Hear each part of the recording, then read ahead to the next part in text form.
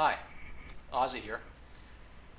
An often repeated claim by some religious apologists is that atheism is responsible for more murderous atrocities than theism. Atheism, they maintain, is so morally bankrupt that an atheistic society or culture can easily end in genocides and mass murders, such as those that were conducted under regimes such as Joseph Stalin and Chairman Mao or Pol Pot. The claim is also sometimes presented as a way of countering the charge that theism is responsible for all manner of atrocities carried out in the name of religion, in the form of heresy hunting, witch burnings, crusades, religious wars, etc. Now, this is an argument that makes me cringe every time I hear it, whether it's put forward by theists trying to damn atheists, or when atheists use it to defame any and all religions. In the course of my life, I've noticed a change in how this argument is marshaled by theists. Years ago, I seldom heard this allegation initiated by theists. It was usually atheists, in criticizing theists, who fired these opening salvos using this argument, alleging that Christianity, for example, could hardly lay claim to being a moral force in the world because of Christianity's long history of atrocities in the very name of Christianity. And it seems to me that most of the time it was usually only after atheists had lobbed this moralizing bucket of tar at a theist that the theist would counter by turning the tables and pointing to the unimaginably high body counts amassed by murderous totalitarian regimes of the 20th century, most of which were avowedly atheistic, and some of which made a point of persecuting religiosity and the religious people trapped within their territorial boundaries. But over the last decade or two, I've noticed a change in this pattern. It seems to me, and this is just a vague impression I have, but the religious have increasingly gone on the offensive with this allegation. It seems to me that recently, in any exchange between theists and atheists on the question of the impact of religiosity on morality, I now find that it's the theists who are doing this. They're no longer just resorting to this allegation in response to the charge from atheists, but rather they're taking the initiative and trotting out this claim almost immediately when the subject of morality arises within a discussion about a God's existence. It's like it's become the argument of choice, the go-to argument for the theist against the atheist when discussing the connection between morality and religiosity or atheism. Now, the reason I dislike this argument, whichever side it's coming from, is because it almost always betrays a deep confusion about the terms theist and atheist and the implications of the connections between those two things and human action. The words theism and atheism are not the names of worldviews. They are not even philosophical positions or moral positions. People say all the time, a theistic worldview, an atheistic worldview. That to me is all wrong. Theism and atheism are just broad catch-all categories on the question of whether God or gods exist or not. Now, does it make any sense? Ask yourself, does it make any sense to say of a Reformed Protestant that she shares the same worldview as a fundamentalist Muslim just because both of their beliefs fall under the more general heading of Abrahamic religions? Would it make sense to insist that Christians and Muslims and Jews have the same worldview as a monotheist of a non-Abrahamic faith just because they're all monotheists? Or how about the polytheistic religions?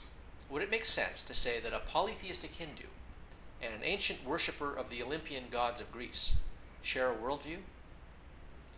Or still, should believers in all the religions I just mentioned be described as belonging to one worldview because all of these different religions and perspectives can be subsumed under the umbrella word theism? Obviously not. The terms theism and atheism are merely terms that cleave all worldviews into two types. Those worldviews that include a God in their ontology and those that do not. Theism is a term that cuts right across people of wildly different beliefs, and consequently the concept of theism provides us virtually no predictive leverage on what a theist will do, and no explanatory purchase on why a specific person or population of believers in a specific faith did what they did, be it good or bad or neither. To say that someone is a theist is to say virtually nothing about that person's worldview or belief set. Now, similarly, atheism is a broad catch-all term that includes everything from secular humanist to a Randian objectivist to orthodox Marxist-Leninism, along with any other unspecified worldview that doesn't include any sort of God or gods within its ontology. Some of these atheistic worldviews are positively anti-theistic, such as the philosophy of Ayn Rand or objectivism, and orthodox Marxism, for instance, while others are not hostile to theistic beliefs. Now, my reason for stressing the fact that the labels theist and atheist are broad category terms as opposed to the names of specific worldviews is to call attention to how far removed those labels are from the specific beliefs, which are in fact causally consequential with respect to what people value, what they want, what they're prepared to do, and how they'll treat others. It should be obvious that it is the specific beliefs one holds which animate us to value what we do and act in the ways that we do. Our actual specific beliefs govern our conduct.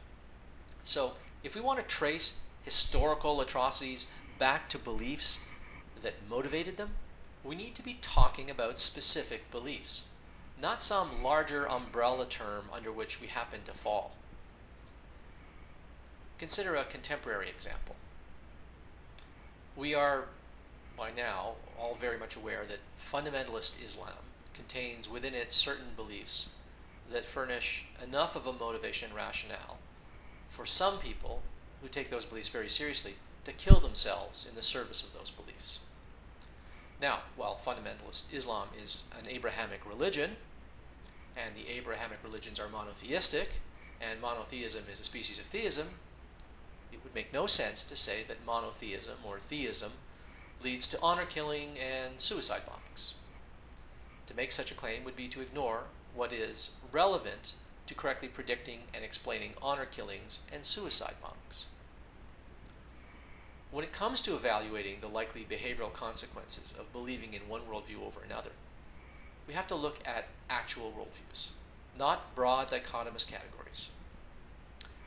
For the reasons I've mentioned already, neither theist nor atheist are worldviews, but rather they're catch-all categories, a way to divide up everyone on earth into two mutually exclusive classes, the very broadest and vaguest level of generality. Now, by contrast, fundamentalist Islam could arguably be described as a worldview, as could be high Anglicanism, Leninism, Buddhism, Sartrean existentialism, an organized secular humanism. And one's worldview doesn't have to have a name at all. A huge and growing number of people in the world don't explicitly subscribe to any specifiable religious creed or philosophical school. Such people aren't lacking a worldview merely because they lack a convenient name for whatever beliefs they hold. They just have an implicit worldview. Now, the more we know about a group's actual worldview, the better, from the standpoint of understanding why they did what they did and predicting what they might do in the future. The richer our picture of what they believe, the better we can connect the dots between what they believe and how they behave, or are likely to behave under various circumstances. But we don't need to know in exhaustive detail all of a person's beliefs, obviously, to make useful and meaningful predictions of how they will conduct themselves under specific conditions. It's sufficient to know some subset of people's core beliefs to produce rough and ready inferences about the behavioral consequences of believing as they do. So, for instance, you wouldn't need to know which specific denomination of Christianity a person belongs to in order to infer that a self-described Christian regards the New Testament as an extremely important source of moral wisdom.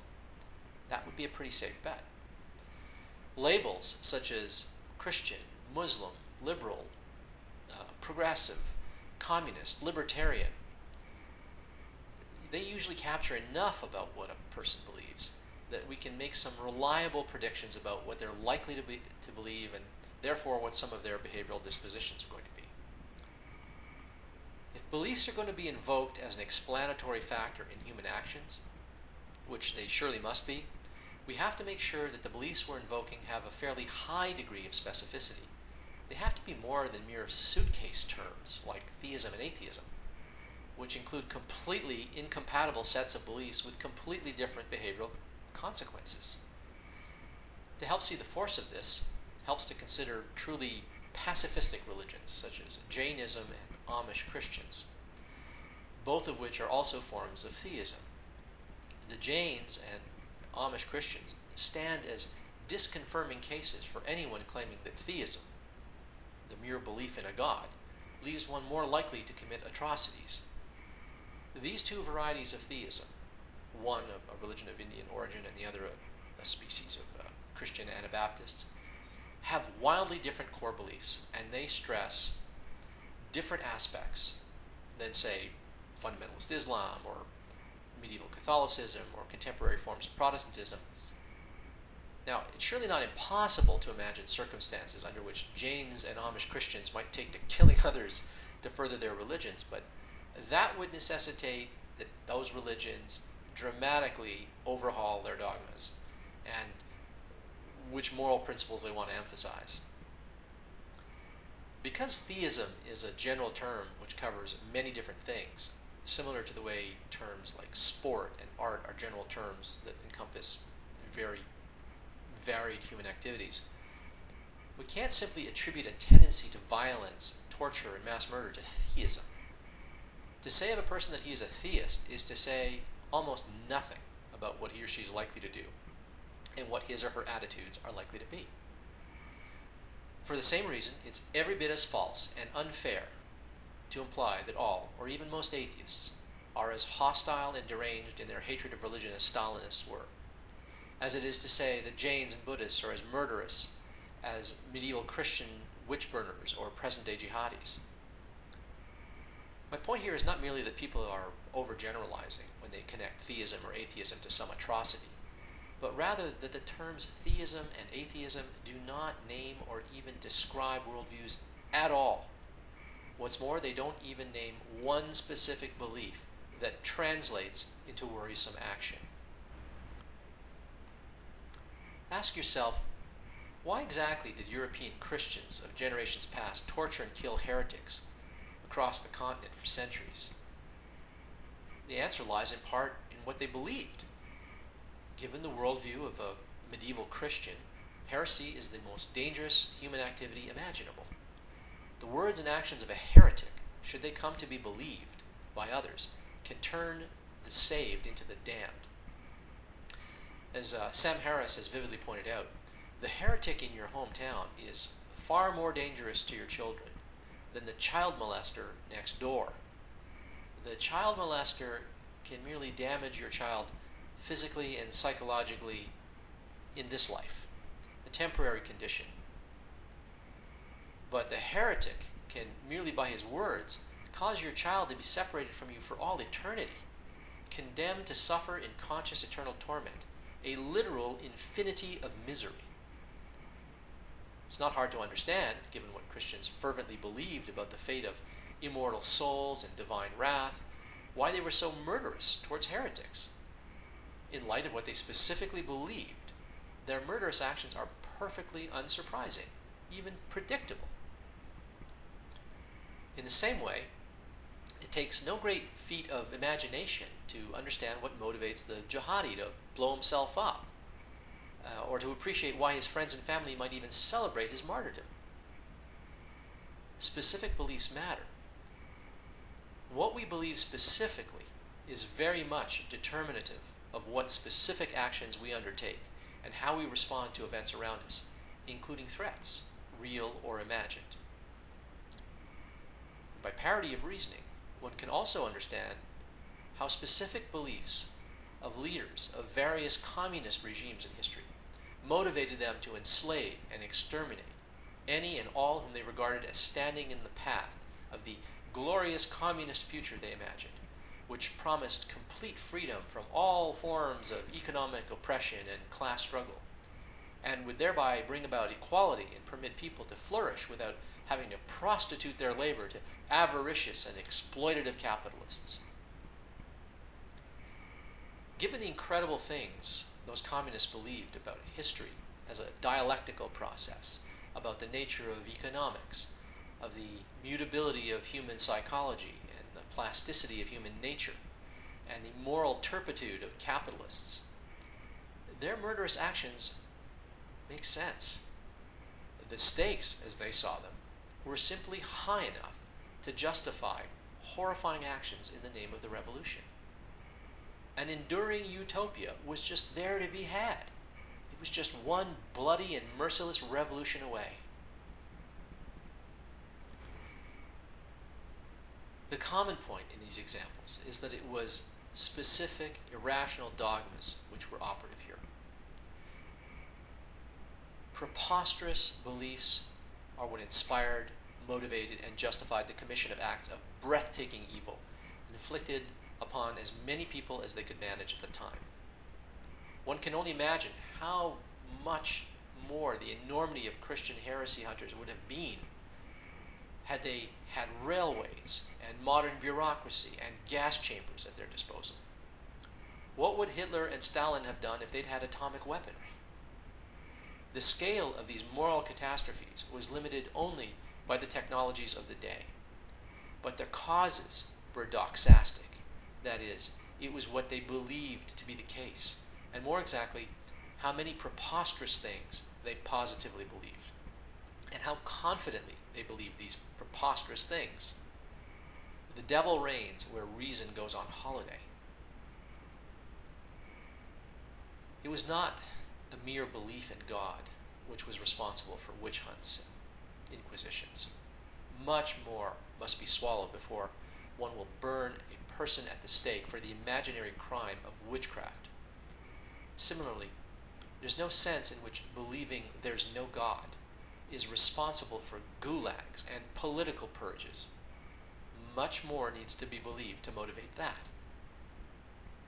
So for these reasons, all those who try to connect atrocities to the terms theist and atheist are, in my view, ignoring all the relevant facts which actually connect what a person believes with the actions to which those beliefs are apt to lead.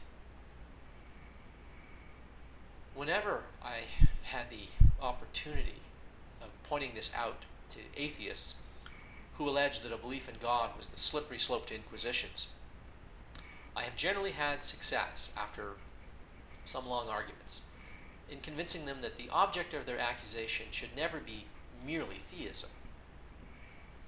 Regrettably, whenever I have presented this argument to Christians and Muslims and other theists who were tossing this tar bucket at atheists, I've had very little success in getting them to recognize the fallacy of attributing atrocities occasioned by complex sets of very specific beliefs to mere atheism. With only a few exceptions, every religious person with whom I have argued this point has seemed content to hold fast to the simplistic allegation that atheism is responsible for these 20th century genocides. They find it difficult to get beyond the idea that because atheism was a common denominator in these 20th century atrocities, that atheism itself, the mere belief that no God exists, is the correct explanation for those atrocities. And almost without exception, when I've pressed them for their reasons for insisting that it's the lack of a belief in any deity that best explains these 20th century atrocities, they argue that morality is without foundation unless there's a God. Atheism, they maintain, leaves us morally rudderless.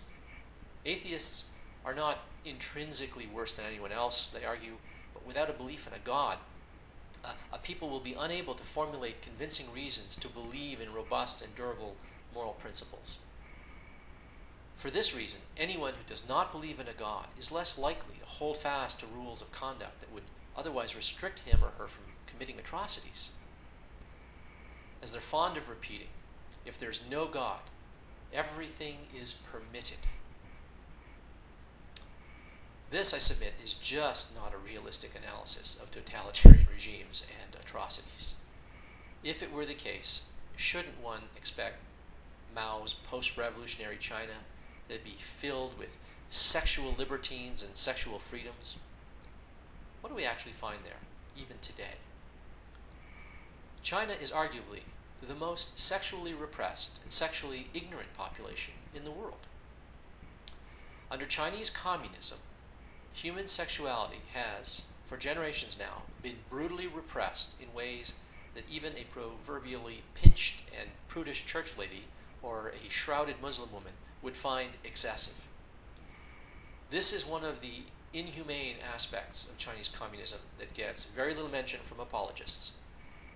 The imposition of rigid puritanical rules and highly punitive consequences for such things as premarital sex, extramarital sex, marital infidelity, homosexuality, masturbation, along with other demands of sexual self-restraint, are all rather difficult to reconcile with the idea that not believing in a God will result in a society that is permissive in its sexual mores. Doesn't quite fit, does it? Shouldn't such regimes be bastions of permissiveness and lawlessness? I submit that widespread atheism is no more likely to result in permissiveness or totalitarianism than widespread theism is likely to result in a population of saints or ritual cannibals.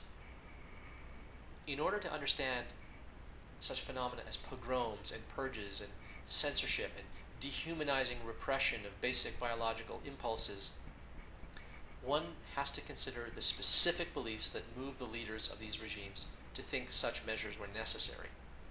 The failure to believe in a god or gods simply does not explain any of the facts, just as the concept of theism doesn't explain the enormous range of good and evils done where religions hold sway. So where does this leave us? When theists and atheists lob this bucket of tar back and forth at one another, is one side making a more legitimate case than the other? I don't think so. If an apologist for secular humanism, for instance, claims that theism is responsible for atrocities when he's addressing a devout Amish Christian, then that secular humanist is ignoring what is probably a living counterexample before his eyes. I think that such a charge can only be made by ignoring the specific content of the other person's beliefs. The worldview of the Amish Christian is a belief set characterized by a strong emphasis on forgiveness and an abhorrence of violence, which leaves him more likely to be the persecuted than the persecutor. Now imagine a different case wherein a theist, this time, is charging that atheism leads to moral atrocities. Imagine that the accuser in this mudslinging contest happens to be a devout evangelical Christian who's fond of emphasizing ancient dogmas about hell and the perils of disbelieving in his God, someone who actively exerts political pressure on elected officials to legislate worship of his God in public institutions, and who fulminates against non-believers. Imagine further that this particular theist is arguing with an atheist opponent who is a bleeding heart liberal, a secular humanist, a committed vegan and pacifist. For such a theist to suggest that that atheist is more prone than himself to behave like Joseph Stalin, merely because he thinks there's no God, betrays a deep confusion about what makes people do what they do. My central claim has been that neither atheism nor theism can be used to explain or account for past and present human atrocities.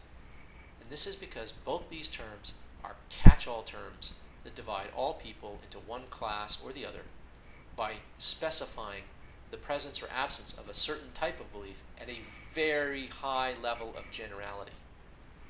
Theism and atheism are just too abstract, too general, too imprecise, and so are unsuitable as explanatory candidates in any analysis of what makes people commit atrocities.